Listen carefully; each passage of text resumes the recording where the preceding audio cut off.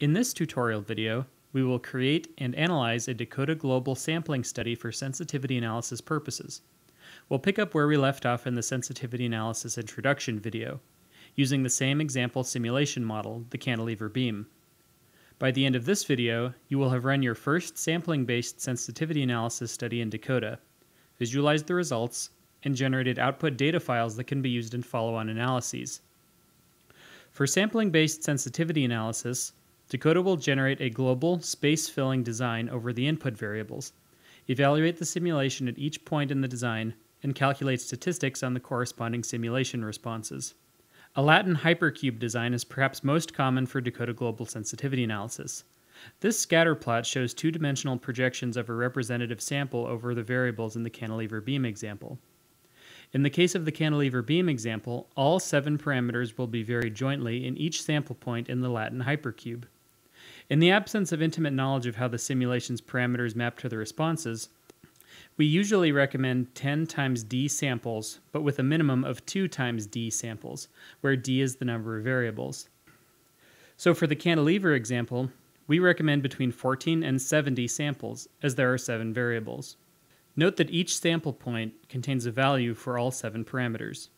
One can think of a sample point as a vector of size d.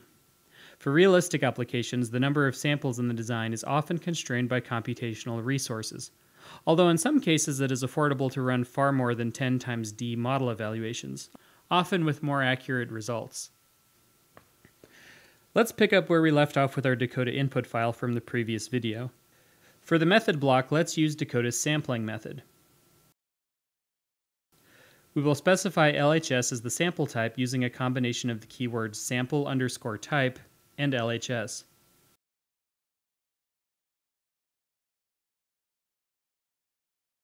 As discussed earlier, we will take 70 samples using the keyword samples and a value of 70.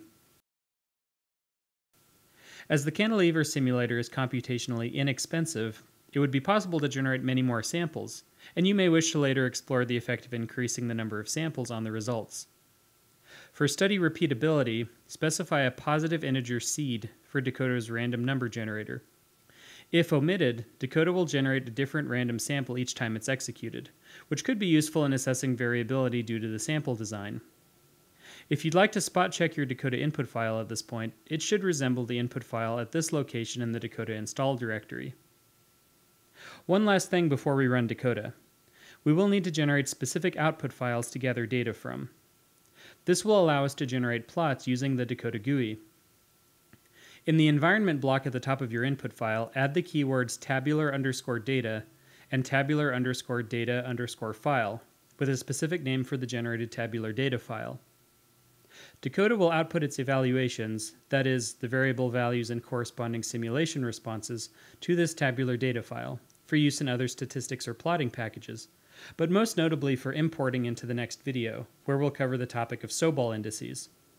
Let's also add an HDF5 database as another Dakota output file. This can be achieved with the keywords results_output and HDF5. Now, let's run Dakota. When the study is run, Dakota will generate a design of experiments with 70 samples, and then execute the cantilever beam simulator at the variable values specified by each sample. As the samples and sensitivity analysis methods are all generated a priori and do not depend on the results of other samples, the evaluations can all be conducted concurrently or in batches using Dakota's local or MPI parallelism.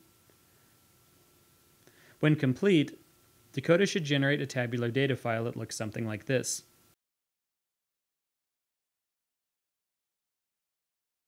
You should also have a Dakota_results.h5 file in your project. Now let's generate plots for this output data. A matrix of scatter plots is a useful visual aid to understand a global sensitivity analysis.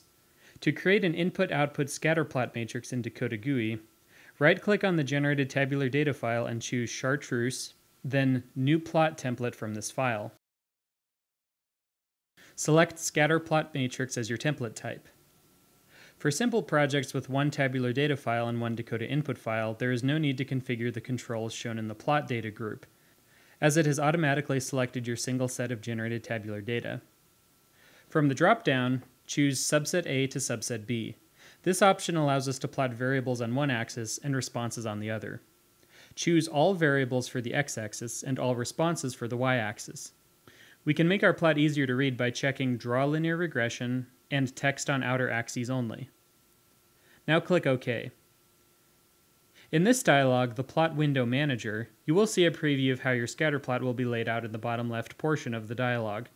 This dialog provides many flexible controls for arranging data in your plot, but for this tutorial we will leave things as they are currently. Click Plot to view your generated scatter plot matrix.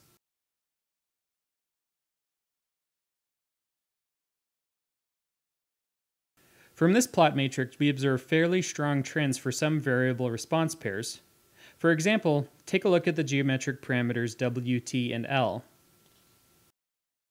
Also, note that some responses don't seem to depend at all on some parameters.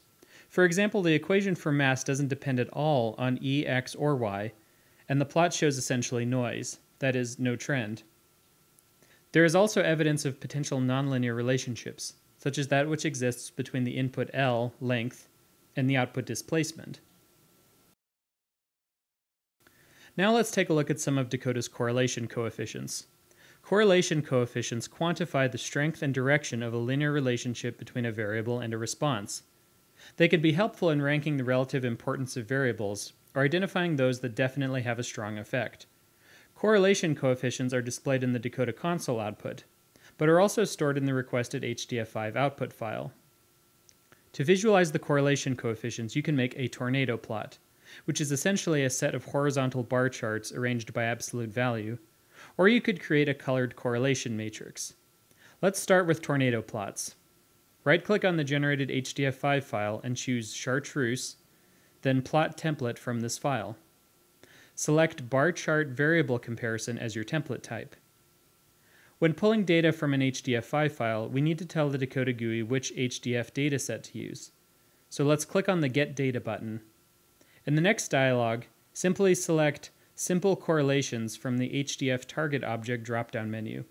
The GUI will automatically locate this dataset in your HDF database file. Now click OK. Choose Horizontal from the Canvas Orientation drop-down, and horizontal again from the bar orientation dropdown. For tornado plot sorting, check the Sort Bars by Size checkbox.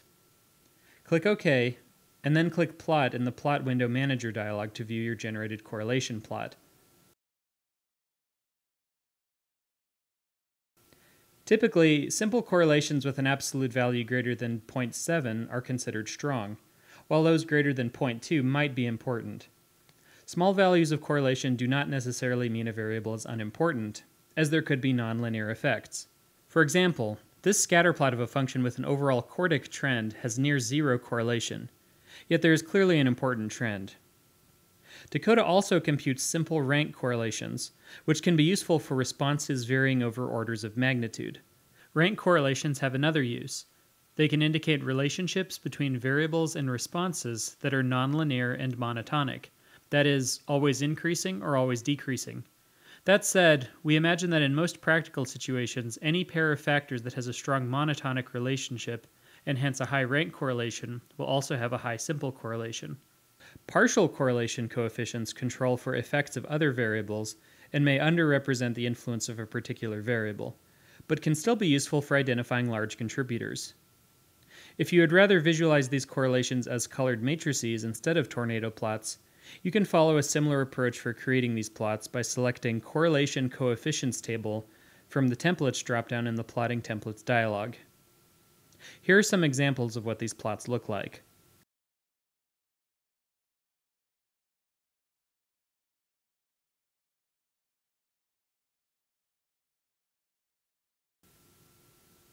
In the next video, we will post-process the generated samples to compute Sobol indices via variance-based decomposition.